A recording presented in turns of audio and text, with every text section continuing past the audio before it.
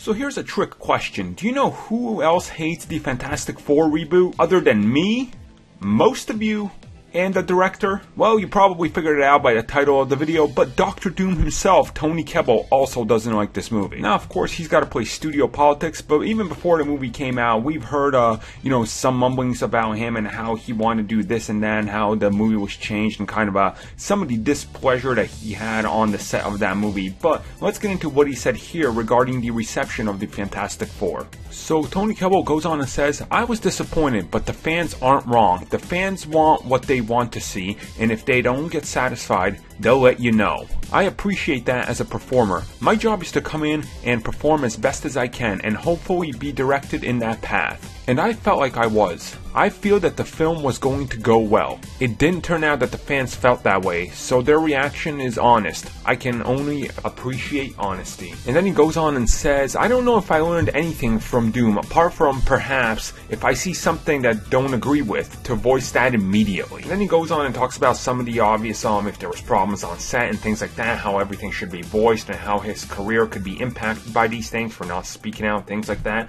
So obviously, Toby Kebbell, I've said it before, I think he's a great actor. After I saw him as Koba in the second Apes movie, I thought he killed it. He looks like he's going to be amazing in Warcraft next year.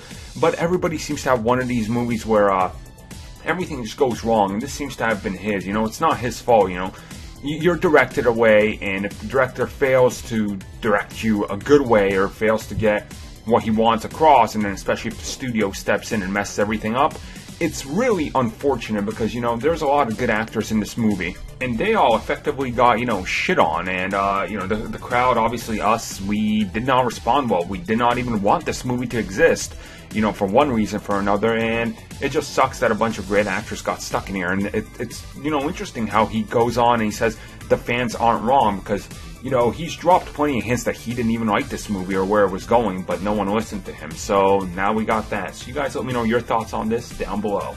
So thank you for watching the video, and if you guys like what you saw, don't forget to like and subscribe, and if you haven't already, check out some of these other great videos we have on the channel. Just click the annotation right there, it'll take you to them. Thank you for watching, guys, and have a good one.